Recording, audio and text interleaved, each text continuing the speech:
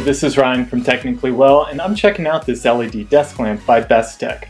Now, this lamp is pretty cool because it pivots both left and right, and you can bend it forward and back, so you can get the light just where you need it. The touch controls here allow you to power the light on and off, and also select between 4 different lighting styles.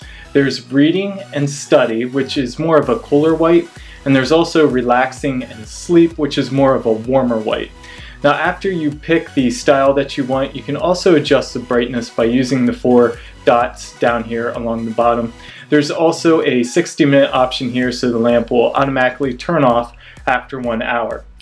On the side here, we have 2 smart charging USB ports. So I have my iPad here. It's connected to a power meter. I'm going to plug it in here quick.